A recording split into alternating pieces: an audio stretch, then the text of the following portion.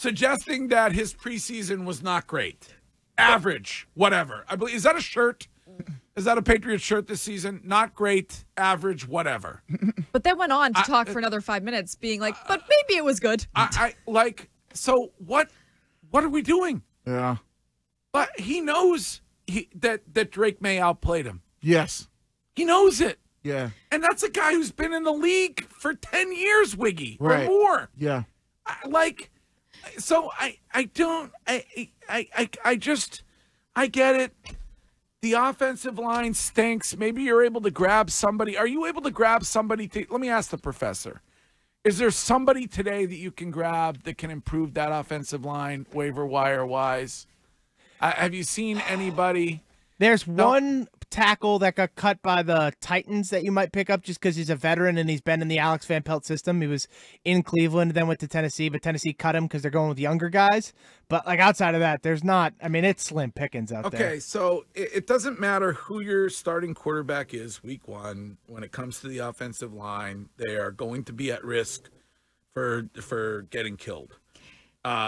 You look at the way Drake Maye, at least in the preseason, was able to pocket presence-wise, scramble first down-wise, was able to make something happen when that protection was not what it should be. So I eliminate that because either one of them is going to get hurt, and then you're going to have to use the other one. Mm-hmm. So if that's your concern in your Gerard Mayo, throw that out the window. You are looking at a guy that was your number 3 pick. You picked him so that he could be the future of the franchise. Let him play.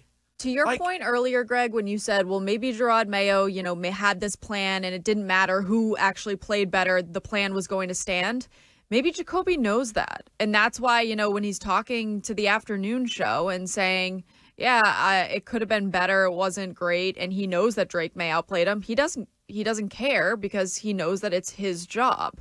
Listening to him, he doesn't seem like a guy who's worried about it or nervous that he could lose the job. So maybe you had a good point at the beginning of the show where you said Gerard had this plan in place, and whether it's Gerard or Elliott Wolf or Alex Van Pelt, and they were going to stick to it no matter what we saw during the preseason. Yeah, I mean, some of the arguments that are made when it comes to those who were high picks and did or didn't play are just not of relevance to me. Like in the Twitch chat, my guy or my gal Game Dog says Eli Manning, number 1 pick, didn't start right away.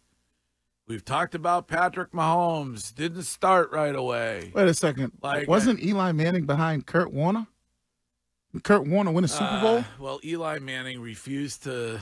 He had his whole kerfuffle about where he wanted to pick where he was going to go, right? If I remember correctly. Yes, that he did. He did not want to go to the Chargers at the time. Correct.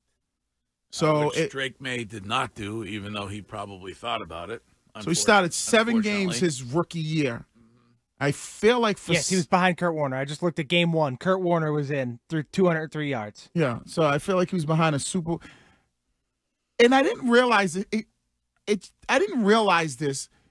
We're talking about Jacoby Brissett here. He only played 1 year with New England.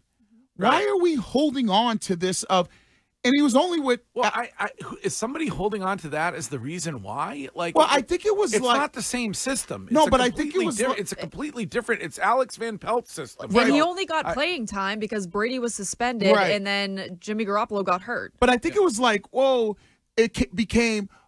Remember when he was with New England? He doesn't even have as much of a track record as Brian Hoyer. Yeah. So if let's say Brian Hoyer was Jacoby Brissett right now. No, it's more about, I'm assuming it's more about his familiarity with Alex Van Pelt and vice versa. Right, but anything else. He was only with Van Pelt for what, 1 year? Was it 2 seasons, Cleveland? I thought I'm looking at his thing. It says he was only in Cleveland for the 2022 season. Yeah, because he was in Washington last year. Yeah. So he's only been with Alex Van Pelt for 1 year. And prior to that, he was with Miami. Then he was with the Colts for 4 years, where he got his opportunity to be the starter there. And his best year he had with the Colts, he was 7-8 as a starter. What are we doing here? It's just if this was, and this is why I say this, if this was Brian Hoyer and not Jacoby Brissett, wouldn't everybody be saying start Drake Maye? Yeah. So I don't know why we're not saying the same thing. I mean, we saw Brian Hoyer last season, and some were saying go back to Mac Jones. Brian Hoyer, the Right. quarterback of the Cleveland Browns. I mean, So what has he done in his career, Jacoby Brissett, that would make you as an organization go, we need to sit our 3rd overall pick, the future of our franchise, potentially behind him? It does. No matter what it is, even Brady talked about it. When you have that high of a draft pick, 10 and up, you don't sit. Dan Marino didn't sit. John Elway didn't sit. The list goes on and on. I don't care what year of football you played in. well, you always go back to Matt Ryan, who was on this show a couple weeks ago, and he was a number 3 pick as well. He didn't sit. Matthew Stafford was the number 1 overall pick. You're picking in the top 5, top 10 for a reason, because you're not very good. But then, do you have Mayo on this show Monday talking about how we all know what happens when you ruin a rookie quarterback or whatever? If you can find that, Shine, whatever it is that he said. This is Victor from Norton. Hey, Victor. Good afternoon. Oh, good morning, I should say, ladies and gentlemen. Listen, yes. Joe Milton III, all right? And here's why. Because either way, with Jacoby Brissett or with Drake Maye, you're gunning for 4-13. The worst thing for them to do is be 8-9, 9-8, and you're stuck in the middle. So you're telling me I think either Jacoby or Joe can get you that result, but with a terrible offensive line, you need a mobile quarterback. And the worst thing that can happen, or the best thing in theory, is what if Joe Milton turns into Lamar Jackson and you go 13-4? You're now all of a sudden a contending team, and then you got a number 1 quarterback in Drake Maye that you don't know is good or bad. That is tradable for draft capital. Okay. I say go JM3. So you're saying, and I just never believed that this is an organizational intent, but you are suggesting that they are looking at it and going, we don't want to win more than 3 games. Mm-hmm. And we don't want to get our number 3 pick quarterback killed while we're doing it. So we are in full tank mode. We're not going to tell anybody that. That's what you're saying. It's not that they want to. That's what they have on the field with the offensive line that they have. You saw it during preseason, the possibility of Jacoby getting hurt and all that stuff. Why put Drake Maye in the middle of that? And then you've got an offensive mobile quarterback in Joe Milton III that can run away from that terrible offensive line, and Lord knows what he can do. If he, like I said, he turns into somewhat of a Lamar Jackson, holy smokes, we've got something at whatever, $1.2 million. And you've got Drake Maye as draft capital to get you now more offensive weapons, because we know that no free agents are coming here. Well, I love that one. So your 3rd overall pick, you drafted him to go, okay, let's make him our 3rd string quarterback. That was the move, and then hopefully Joe Milton balls out, and now you can then trade the 3rd overall pick quarterback, which teams are going to be like, well, he's an unknown, and then get a bunch of draft capital back. I mean, what have you seen? Because you've paid a lot of attention, and I'll ask the professor as well. What have you seen from Drake Maye that says to you he must be the starter week 1? What have I seen? His ability to be able to just control and run the huddle. And Courtney always brings this up. He doesn't look like he gets flustered. Nope. He looks like he stays even keel. If he makes a bad play, he doesn't get too low on himself. If he makes a great play, not too high. Just even keel as of right now. But it looks like he has control of the huddle in the operation. And once the ball is snapped, like, he has authority over every play. He slides in the pocket. His movement in the pocket has been exceptionally good. He's making decisions quickly, right? Like that play, Greg, that you talked about on 3rd down where he's backed up in his own end zone. He looks at his first read, pump fakes, tries to pull the corner in, doesn't pull the corner, immediately tucks it and goes for the first down. Like, it is just The decision making, the instincts are all there. Everything is there for him to go out and play. And it's honestly more so just like if the rest of the team around him was any better, like they would be a legitimate football team. They would be good right out of the gates. Like that's how good this kid is. He's also, I mean, I think he should be considered a reasonably mobile quarterback. Yeah, he's very much so. Yeah, when you're talking about Joe Milton, like Drake Maye is a mobile quarterback. Yeah, he's not like he's not Lamar Jackson, but nobody is. But he can move. He's not your guy, Cam Newton, but but he can move though. Yeah, I mean, I don't think, like, when I look at him, there's not enough out there to be like, okay, he's a great decision maker, because defenses are playing basic. We don't know if he can actually do that. I'm just looking at, does he have the ability to get the offense in and out of the huddle without having delay game penalties? Does he at least look like, okay, he has a skill set where if things are going well around him, he's got enough ability to make plays, whether it's throwing or running, and that's what we're going to look for all year. And those are two checks. Did you find that Mayo cut? Can we hear that? This is Gerard Mayo on this show Monday. It was a developmental plan. The reason that, we were excited to get Jacoby here, he had a good understanding of the offense, and, he's a great leader, great mentor. He could mentor a guy like Drake and also, teach him some of the playbook, some of the reads and things like that. And, for us, we've all seen the horror stories of sometimes rookie quarterbacks just, getting thrown to the wolves and they fall apart, and we didn't want that to happen. Now, I'm not saying that would happen with Drake at all, because he is a mentally tough person and he shows great resilience and control of the ball. But the plan, look, I'm not going to get too in depth with the plan, but just know that his development to this point has worked out the way that we anticipated. So, what are the horror stories of rookie quarterbacks being thrown to the wolves? Sam Darnold. I mean, Zach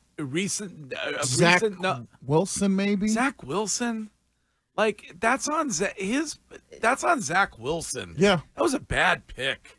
Sam Darnold was the one seeing ghosts. That wasn't the Jets. Yeah. No, that was Bill Belichick's Patriots defense. Correct. That made him see ghosts. Zach Wilson also didn't seem like mentally like he wasn't strong enough to handle it. It was just his skill set. Well, the whole thing was a disaster. Like, you got guys on your offensive line wearing shirts promoting the other guy. Yes, that's a confidence deflator, I think. But even after Zach Wilson's first year as a starting quarterback, there were still some people out there that goes, oh, this kid got talent because look at this specific game. We did it with Mac Jones, right? There were games we looked at. I think last year it might have been, was it the Vikings game last year? We had a really good game. So on Thanksgiving? Yeah, well, we look and go, oh, look at this game or look at that game. That's what I would like with Drake Maye. He could have a bad year and a down year, but I want to be able to see those couple of games where we go, oh, if he does have a legit weapon at wide receiver, if he does have the proper offensive line, he looks like he has the skill set to have those games more consistently. That's what I want to see with him. We will most likely find out what the plan is at 1:15 today when Gerard Mayo speaks. Yeah. So if that plan was to start Jacoby Brissett for the first 4 games of the season, and they're sticking with that plan, then you're going to find out today that may indeed be what the plan was. Right. I don't know. Get ready to queue up Red Zone for the first couple weeks. Unless Gerard texts us and says, hey, little heads up here. Well, you have his number. No, I don't have his number. Yeah, he said on the show that you should text him. Oh, did he not say that? Well, if I had it, I'm going to have to try to get his number and say, hey. Do you remember who he is? Yes, I know who Gerard Mayo is. I don't know if you have trouble with names. Yeah, no, I know who he is. Our guest, Lonie Paxton, our guest on the show. When was that? Was that last week? Yeah, the day Ninko was here. Sent me a picture last night, Lonnie, which you can see now if you're watching the show on Twitch or on YouTube. I don't know when this was, but Wiggy, that's you and Lonnie. Mm-hmm. I have to look at it. Do you remember when that was? You're holding the Lombardi. Yeah, this was when it looks like Fridays in high school because you have jeans and your jersey on. Yeah, well, this was when we had the 2001 reunion, 20-year reunion versus the Rams at Gillette. You look good. I appreciate Look that. happy. Yeah, I'm always happy. How many of your teammates can you identify in that photo? Okay, so next to me, we obviously know that's Teddy Bruschi. Yeah. And then You got number 44. yes, that is. Hold on, I'm drawing a blank. For some reason I know.